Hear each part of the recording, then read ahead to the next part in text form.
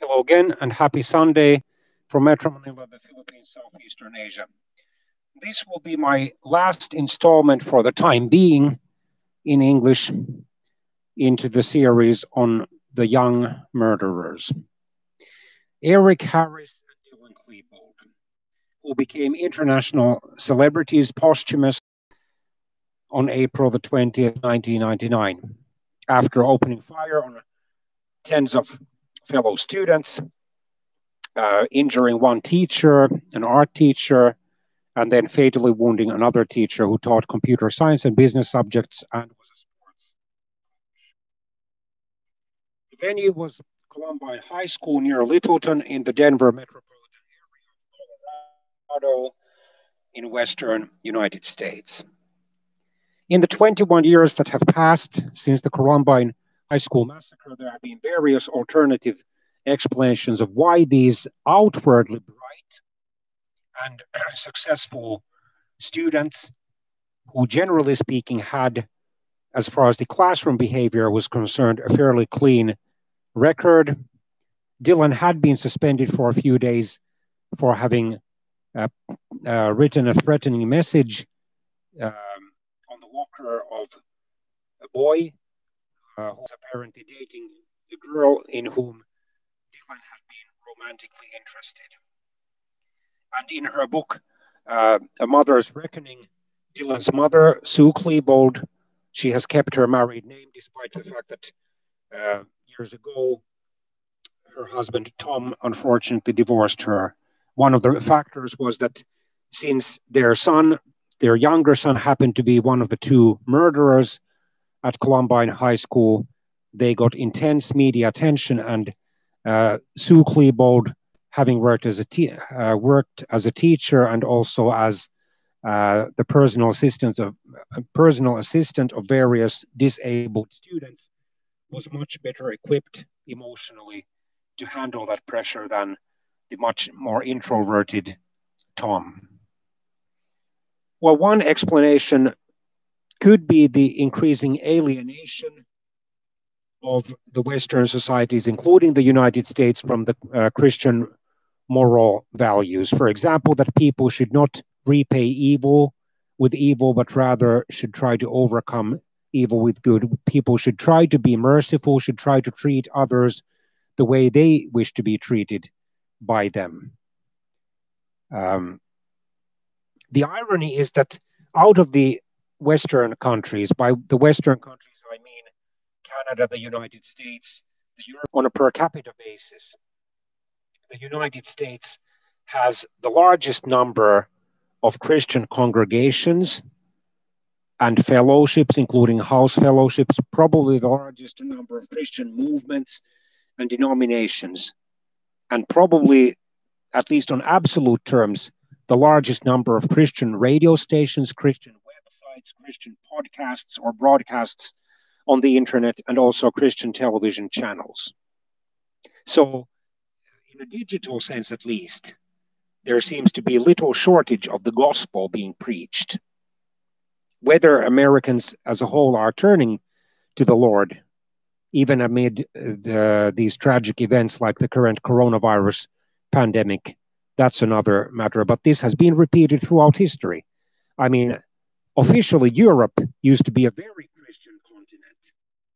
In almost every European country, the state church was officially a Christian church, whether it was the Roman Catholic Church, like in Western and partly Central and Southeastern and especially Southern Europe, the Orthodox Church, as in most of Eastern Europe, the Lutheran Church in the Nordic countries, Scandinavia, where I'm from, more specifically from Finland, the Anglican and Presbyterian churches in Britain, and when Ireland still belonged to Britain, in Ireland as well. And after that, the Roman Catholic Church, although it's no longer the state church. So officially, Europe was very Christian. However, in practice, even then, most Europeans were not Christians by the biblical standards.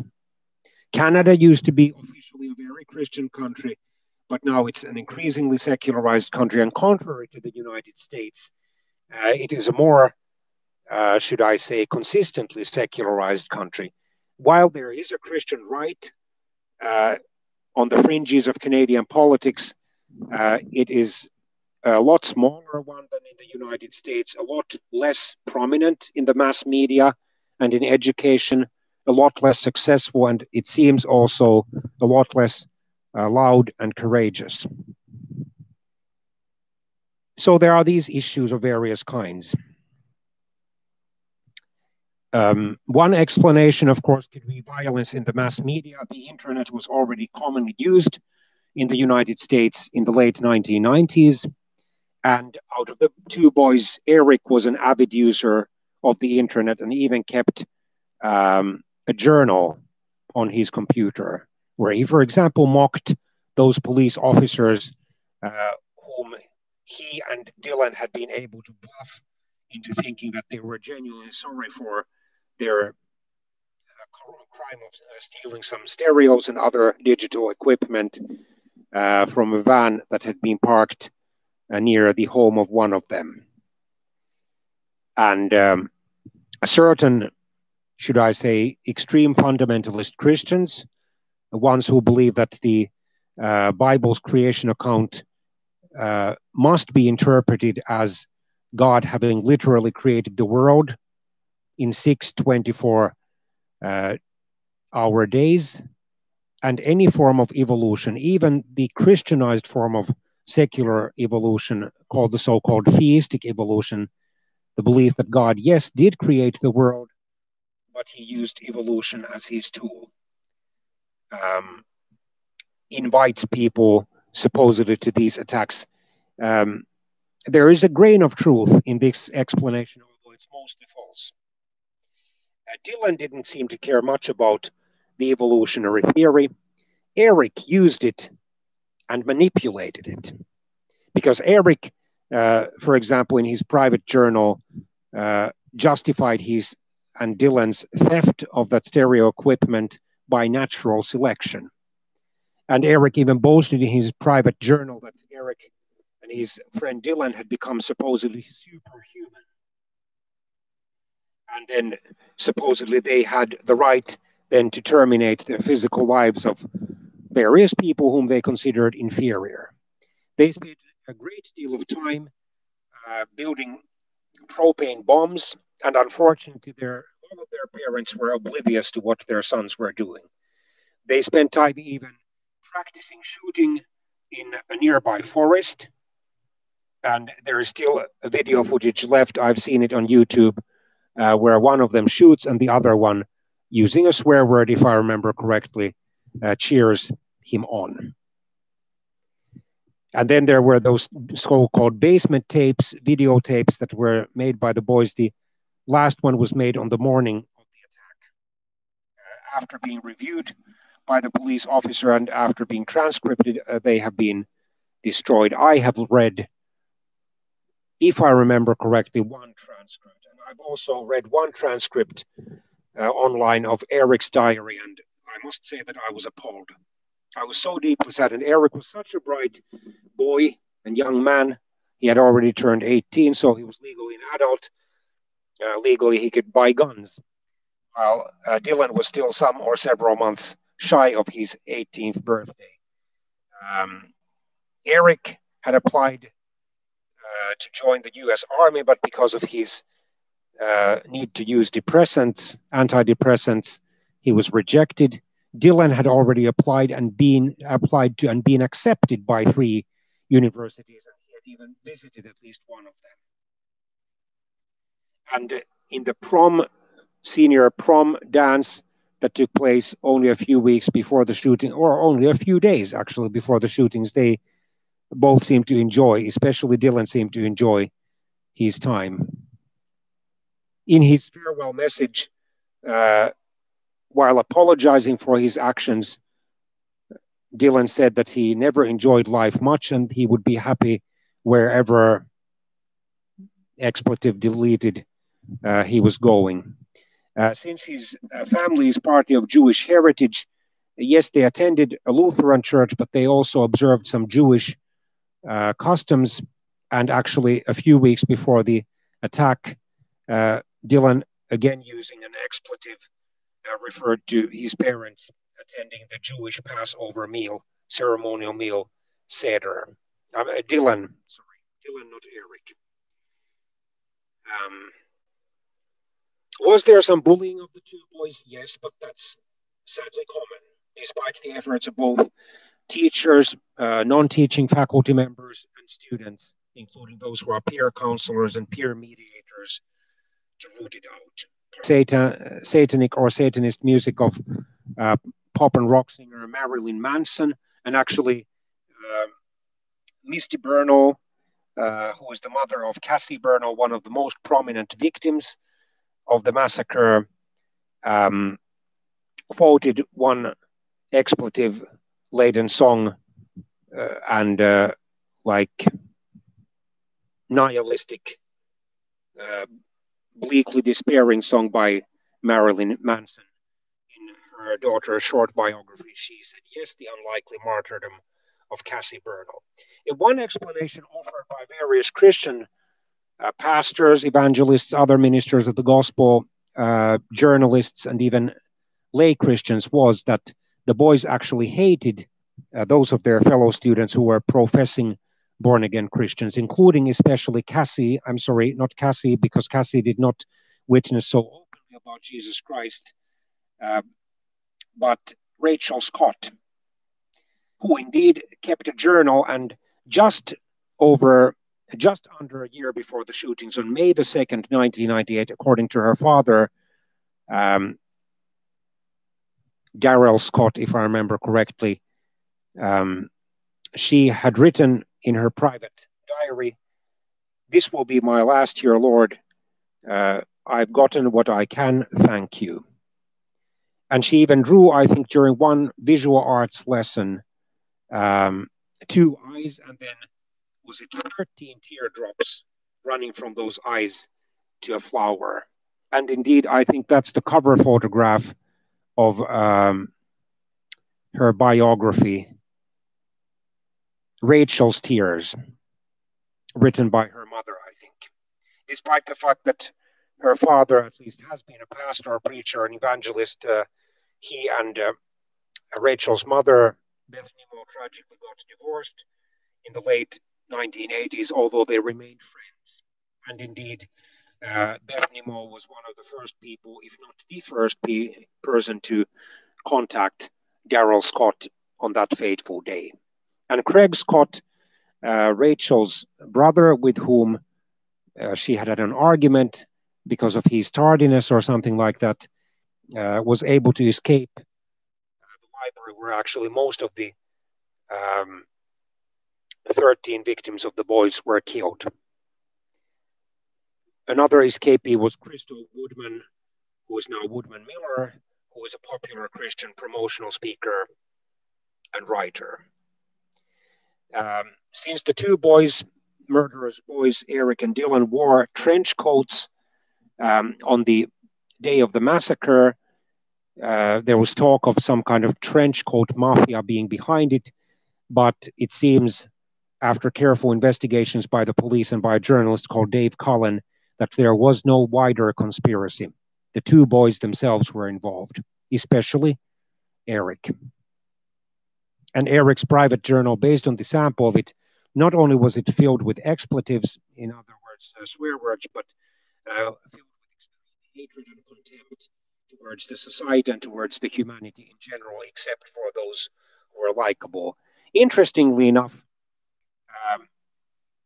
some 15 months before the massacre, in January 1998, he had posted on his website a threat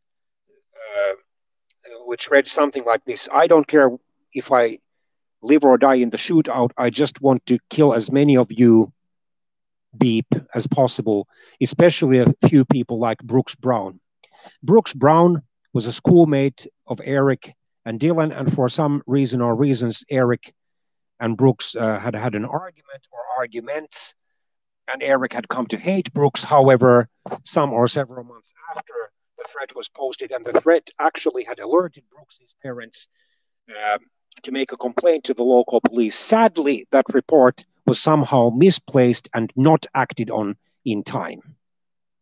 So there have been those who have blamed the local police or certain specific local police officers for not having taken Eric's murderous threats online seriously. Of course, after all these massacres, copycat massacres, and so forth, virtually any threat, whether it's verbal, digital, or written, or like a banner threat, is a potential death threat that should be taken seriously enough by parents, guardians, educators, police officers, pastors, other religious leaders, and so forth.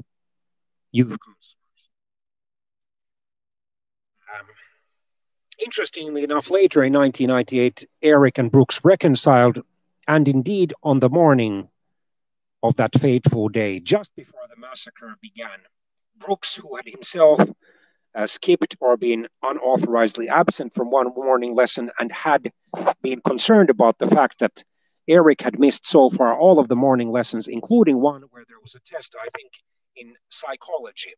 And usually Eric took great care to be present, especially on the test and exam days.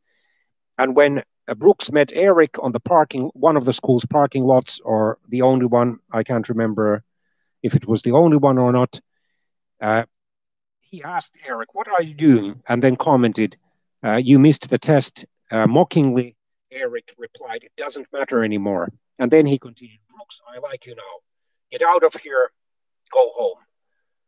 And after hesitating for a short time, Brooks did walk away from the parking lot and from the school grounds. And yes, he did contact the police when he found a phone booth. And then I think he went to a friend's home.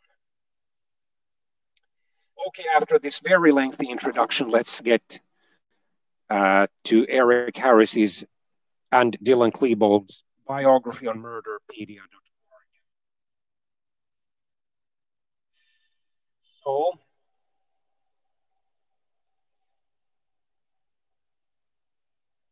the victims were the following, the ones who were actually killed. Their names and ages.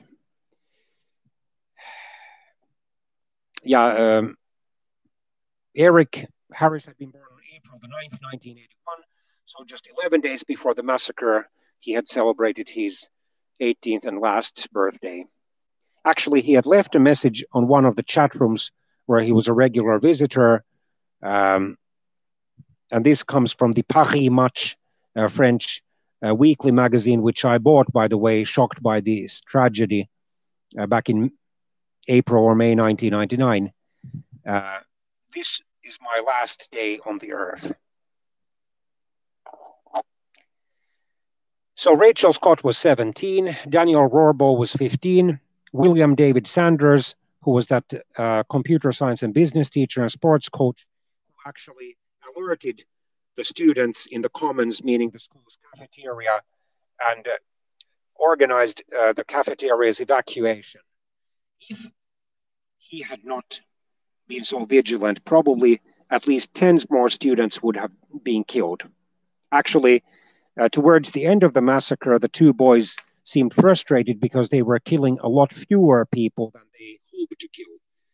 And much to especially Eric's anger and frustration, the propane bombs that they had prepared did not go off. Because had they gone off, at least 10 more, probably even hundreds more students, and then several, if not 10 more teachers would have been killed. And they had strategically timed the attack to start between 11 a.m. and 12 noon, when they knew that the commons, the school's cafeteria, would be rather full of students, because most students ate their school lunch there. There were a few who ate it outside, including Rachel Scott and Richard Castaldo. Rachel, tragically enough, was killed, whether by Eric Harris or Dylan Klebold. Richard was seriously injured, but survived. And according to Richard's testimony, which has then been challenged by various journalists, for example, and even by some survivors, just before executing if we could use that verb, Rachel, Eric had asked her, do you believe in God? And then in the dramatized movie about her life, I Am Not Ashamed, which I watched at least a couple of times, if not more times here on YouTube, the dialogue was like this, or the events went like this. First, either Eric or Dylan or both shot towards Richard and Rachel, injuring probably both. Rachel was injured, I think, in one leg, and in pain, she sank on the lawn where she had gone to eat lunch with Richard because it was finally warm enough to eat lunch outside. And mockingly, Eric then asked her, do you still believe in God? Despite her pain, Rachel answered firmly, you believe, you know I do. Eric cruelly replied, then go be with him. And then shot her. There was also another story, and it's still these 21 years later quite prevalent in certain Christian circles, that before shooting her fatally in the library, Eric Harris asked Cassie Bernal, one of the two most prominent Christian victims, although there probably was at least one other one, like John Tomlin, who was also active in his youth group, possibly also Isaiah Scholes, who was the only African American student to be killed. Anyway, according to this story, which was actually based on Craig Scott's testimony, because he genuinely believed when giving that testimony that the girl who was asked if she believed in God was Cassie. But actually, later on, when he went back to the library of Columbine High School and was there asked to point to the desk from which he heard or under which he heard that voice, he actually pointed to the desk under which was hiding Valine Schnurr, who admitted that she believed in God but survived, although with multiple gunshot wounds. Yeah, anyway, this story was that the killer of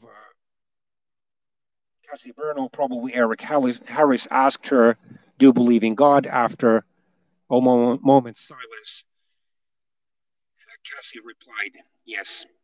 And then Eric shot her at point blank range.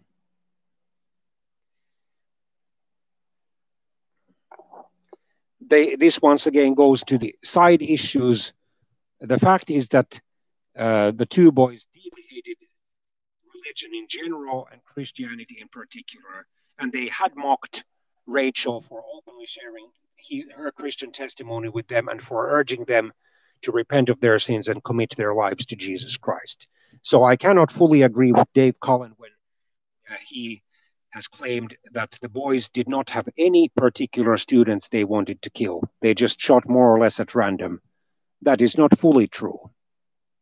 If none of the victims was a pre-planned target, at least Rachel was. And Rachel indeed was the first one of the victims to die. And actually, on one of the basement tapes, the two boys loudly mocked Rachel and another Christian girl they knew was studying at Columbine. And Rachel had actually attended a course about video filming with the two boys, and she had in no uncertain terms told them that she disliked their violent videos, that their violence made her sick, because she preferred making cool videos with happy music. And also, at least Eric's one essay in an English course had so disturbed the teacher that I think he or she had even alerted his parents, but then Eric had lied that he was only joking. Interestingly enough, Hung Sui Cho, who was the perpetrator of the Virginia Tech massacre almost exactly 8 years later on April the 16th, 2007, wrote disturbing, violent, and profane poetry So those can also be warning signs. And then Kyle Velasquez, who was a special needs student, and because of his disabilities, he didn't really know what to do. He just uh, lowered his head. He didn't even try to hide under a desk. He was perhaps paralyzed by fear, and that was really tragic. He was 16. Stephen Kernow, 14. Cassie Bernal, 17. Isaiah Scholes, 18. And in Isaiah's final moments, either Eric or Dylan used the N-word to taunt him racially. Matthew Kechter, 16.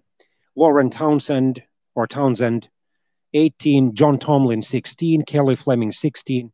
Daniel Moser, 15. Daniel's father has become a gun control advocate, by the way. And Corey DePuter, 17. So the killings took place, or fatal shootings took place, between 11:10 and 11:59 a.m. local time. The tragedy, predictably enough, sparked national debates about school safety, although there had been high school killings earlier in the United States. And indeed, there had been two within 2 months of each other in the fall semester of 1997. The FBI assisted local law enforcement by investigating additional threats and internet leads, conducting witness interviews, and processing physical evidence.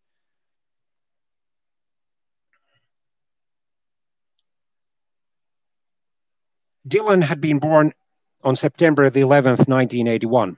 So had he lived still less than 2.5 more years, he would have celebrated his 20th birthday on September the 11th, 2001, the day of those terrorist attacks. I just wonder if the two boys would have cheered the attacks or not.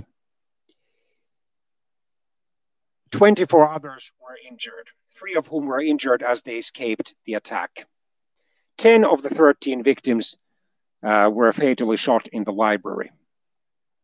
Eric Harris had been born in Wichita, Kansas, the U.S. Midwest.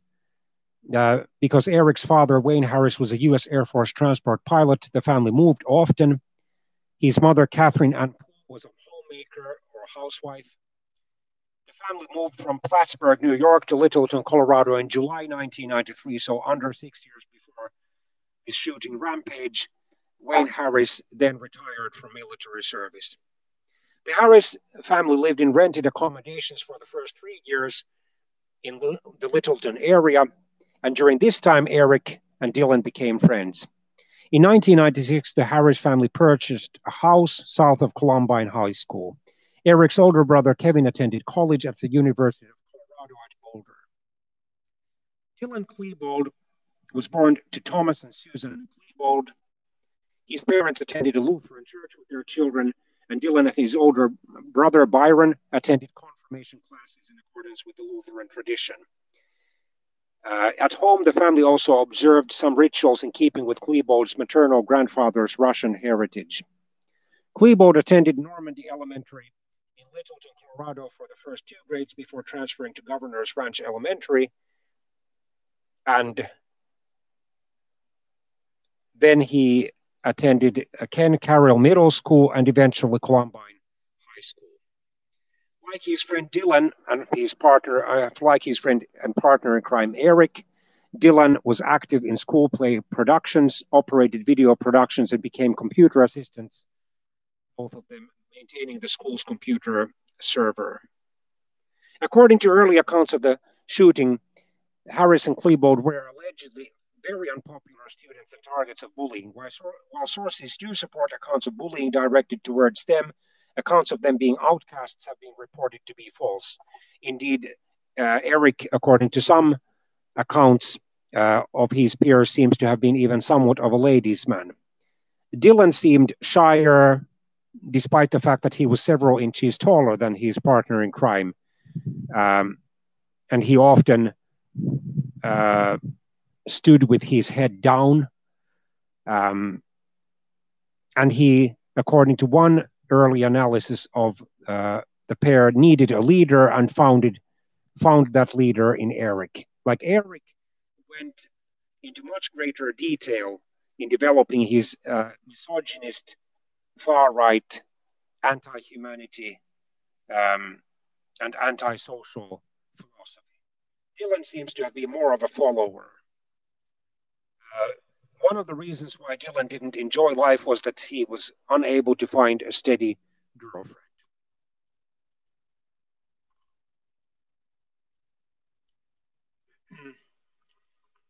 Harris and Klebold were initially reported to be members of a group that called themselves the Trenchcoat Mafia. Indeed, was it some weeks or months after the shooting, someone in the Denver area saw a boy or a young man wearing a sign on his T-shirt or quote called "We are still ahead 13-2," referring to the 13 victims, shot victims of the massacre and the 2 suicidal murderers. This detail is from Misty Bernal's book. Yeah, they had no particular connection with the group and did not appear in a group photo of the Trenchcoat Mafia in the 1998 Columbine yearbook. Harris and Klebold linked their personal computers on a network and both played many times over the internet. Harris created a set of levels for the game Doom, which later became known as the Harris levels.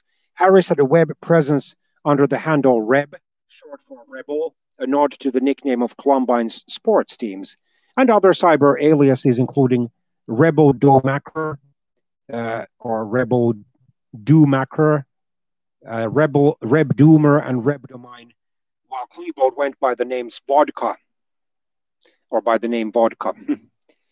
Vodka with capital D and capital K, and then Vodka with capital D and small k, and then capital A. Harris had various websites that hosted Doom and Quake files as well as team information for those he gamed with online. The sites openly espoused hatred for the people of their neighborhood and the world in general.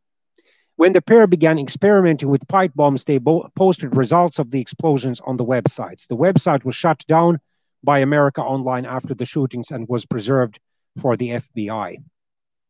In March 1998, the Jefferson County Sheriff's Office investigator Michael Guerra looked at Harris's website after the parents of Brooks Brown, a fellow student, discovered Harris was making threats aimed at their son after a falling out between them. Guerra wrote a draft affidavit for a search warrant. Tragically, the affidavit was never filed. If it had been filed and acted on, this massacre possibly could have been either prevented in total, or then at least would have taken place on a much smaller scale, although one consequence could have been that Harris and Klebold might have committed suicide because they were so suicidal and they hated life in general and certain people and communities in particular. They might even have committed suicide in a youth jail. This is my theory. Sorry if I'm wrong.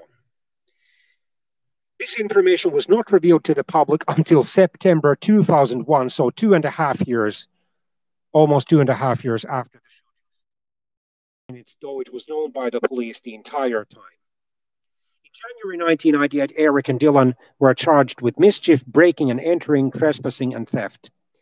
They both left faking repentance, good impressions on the juvenile officers who offered to expunge their criminal records if they agreed to attend a diversionary program to include community service, received psychiatric treatment, and obeyed the law. Harris was required to attend anger management classes, where again he made a favorable impression, and he later in his private journal mocked his diversionary officer for believing his lies. They were so well behaved that their probation officer discharged them from the program a few months earlier than the due date. Of Harris, it was remarked that he was a very bright individual who is likely to succeed in life. Klebold was said to be intelligent, but needs to understand that hard work is part of fulfilling a dream. In May 1998, Harris typed a letter of apology to the owner of the van, saying he was sorry he did it. At the same time, he wrote in his journal, "Why shouldn't we, the gods, with a small case G, have the right to break into a van that some expletive deleted left in the middle of nowhere?" The two made a video for a school project that showed them pretending to shoot fake guns and snuffing students in the hallway of their school as hitmen for hire. The video is known for its swearing scenes in which they yelled at the camera and said violent things. They both displayed themes of violence in their creative writing projects for a school of a doom-based tale written by Harris on January the 17th, 1999, just 3 months and 3 days before the fatal day. Harris's teacher said, "Yours is a unique approach and your writing works in a gruesome way, good details and mood setting. Tragically, he or she did not alert the authorities." But then again, this was so rare at the time. Since Columbine, there have been many other school shootings, fatal school shootings in the United States and around the world, including tragically two in my distant native land, Finland, when I was still living there. So in November 2007 and March 2008, if we are talking, since Columbine. On April the 20th, 1999, while smoking a cigarette at the start of lunch break, Brooks Brown then saw Harris arrive at school. At 11:19 a.m., Brooks heard the first gunshots after he had walked some distance away from the school, and he informed the police via a neighbor's cell phone. By that time, Dylan Klebold had already arrived at the school in a SEP car, and the two boys left 2 gym bags, each containing a 20-pound or roughly 9-kilogram propane bomb inside the school cafeteria. When these devices failed to detonate, Harris and Klebold armed themselves with guns and launched a shooting attack against their classmates. It still remains the deadliest attack ever perpetrated at an American high school. Harris was responsible for 8 of the 13 confirmed deaths, including that of a teacher, while Klebold was responsible for the remaining 5. There were 24 or 25 wounded, most in critical condition. At least one survivor, Anne-Marie Hochhalter, has been confined to a wheelchair for the rest of her life. At 12:02 p.m., Harris and Klebold returned to the library. This was 20 minutes after their lethal shooting spree had ended, leaving 12 students and 1 teacher dead, and another 24 students injured. 24 or 25, there are conflicting accounts. 10 of their victims had been killed in the library with their bodies strewn about the floor. Harris and Klebold went to the west windows and opened fire on the police outside. 6 minutes later, they walked to the bookshelves near a table where Patrick Ireland lay badly wounded and conscious. Student Lisa Kreutz, injured in the earlier library attack, was also in the room, unable to move. At 12:08 p.m., art teacher Patty Nielsen, who was a part-time teacher, usually left the school at lunch break, but that time she had the library supervision duty and therefore had stayed at the school at the start of the lunch break. She usually left, but not that day. Who had locked herself inside a break room with student Brian Anderson and library staff, overheard Harris and Klebold shout out in unison, 1, 2, 3, followed immediately by the sound of gunfire. Harris had fired his shotgun through the roof of his mouth, damaging his face and blasting off the back of his head. Klebold shot himself in the left temple with his TEC-9 semi-automatic handgun, a bullet slicing through his head. They died instantly. Before even Harris turned 18, Robin Anderson, with whom Klebold attended the prom 3 days before the shooting, who had already turned 18 and was an old friend of Klebold and knew nothing of these murderous plans, made a straw purchase of 2 shotguns and a high-point carbine for the pair. In exchange for her cooperation with the investigation that followed the shootings, no charges were filed against Anderson. After illegally acquiring the weapons, Klebold sawed off his Savage 311-D 12-gauge double-barrel shotgun, shortening the overall length to approximately 28 inches or 58 centimeters, a fair under the National Firearms Act, while Harris's Savage Springfield 12-gauge pump shotgun was sawed off to around 26 inches or 66 centimeters.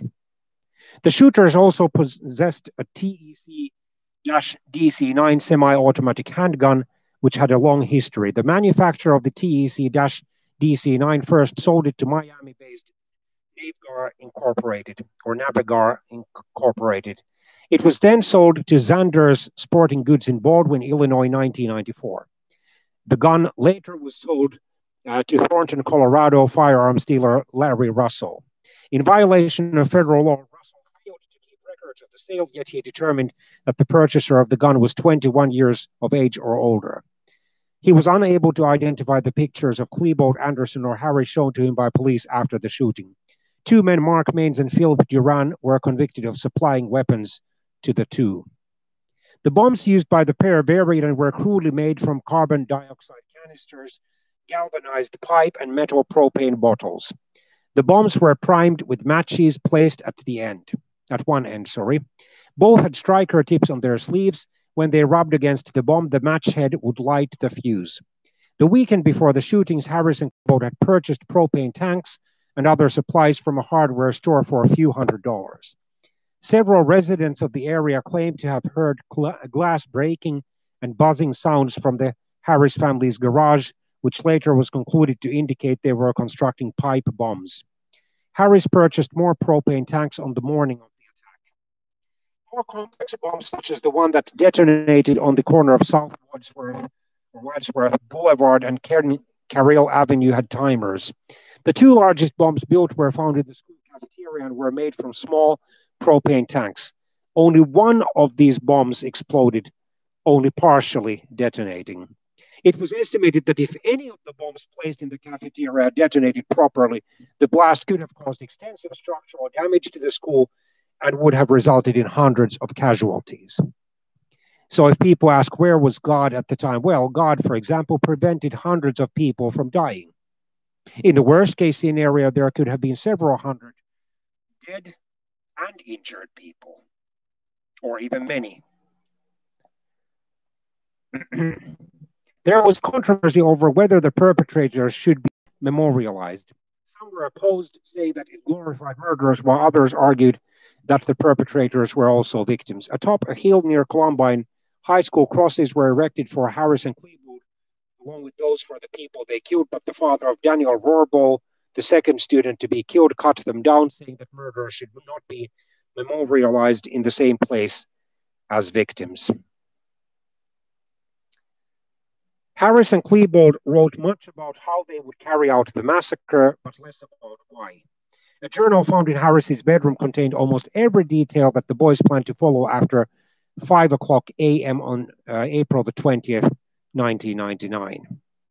In journal entries, the pair often wrote about events such as the Oklahoma City bombing in April 1995, the Waco siege in the spring of 1993, the Vietnam War, and other similar events, including blurbs and notes on how they wished to outdo these events, so causing even more damage.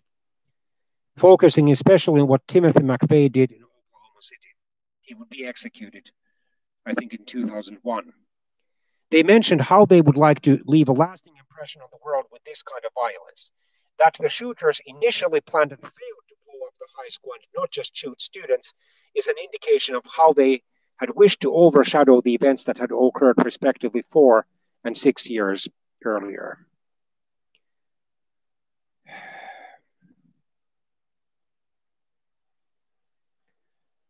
One of Harris's last journal entries essentially blamed many students for shunning him, not involving them in their activities. Dylan Klebold also accused other students of having ignored or bullied them. Nick Turr suggested that the murderers were acting as revolutionaries. Historian David Farber of Temple University wrote that Turr's assertion only makes sense in an academic culture in which transgression is by definition political and in which any rage against society can be considered radical. Harris began keeping a journal in April 1998, so 1 year before perpetrating the massacre with Klebold. Harris wanted to join the United States Marine Corps, but his application was rejected shortly before the shootings because he was taking the drug fluvoxamine, an SSRI antidepressant, which he was required to take as part of court-ordered anger management therapy. According to the recruiting officer, Harris did not know about this rejection. According to the autopsy, there were low therapeutic or normal, not toxic or lethal blood levels of Luvox or fluvoxamine in his system at the time of his suicide.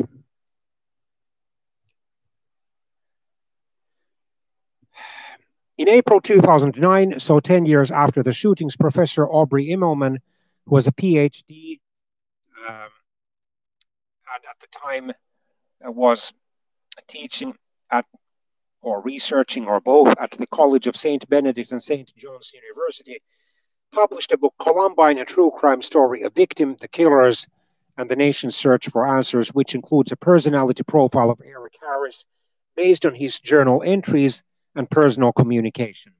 Immelman's profile believes the material suggested behavior patterns consistent with a malignant narcissism, with pathological narcissism, antisocial features, paranoid traits, and unconstrained aggression. The report notes that such a profile should not be construed as a direct psychiatric diagnosis, which is based on face-to-face interviews, formal psychological testing, and collection of collateral information. In his journal, Klebold wrote about his view that he and Harris were godlike and more highly evolved than any other human being, but his secret journal records self-loathing and suicidal intentions, so seems to have had contrary feelings, grandiose and self-pitying ones. Page after page was covered in hearts as he was secretly in love with a Columbine student. It was speculated that revenge for the arrest was a possible motive for the attack, but why didn't they then attack a police station? And that the pair planned on having a massive gun battle with police during the shooting. In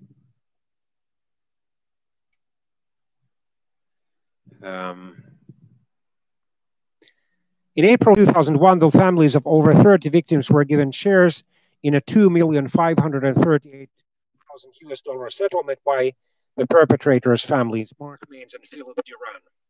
The Harrises and Klebolds contributed $1,568,000 to the settlement from their homeowners' policies. The Maines contributed $720,000 and the Durans contributed $250,000. The Harrises and the Klebolds were ordered to guarantee an additional $32,000 to be available against any future claims. The Maines were ordered to hold $80,000 against future claims. The Durans were ordered to hold $50,000. One family had filed a $250 million lawsuit against the Harrises and Klebold's in 1999 and did not accept the 2001 settlement terms.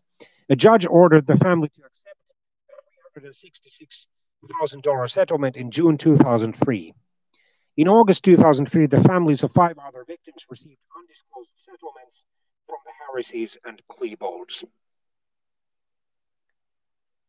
I think this is it, and I wish all of you a very safe and blessed remainder of July and the summer holiday. Those of you who are on summer holiday, wish you well in your work search, in your return to work, on your return to work, to studying, training, and above all, I wish you God's wonderful and protective blessing and presence.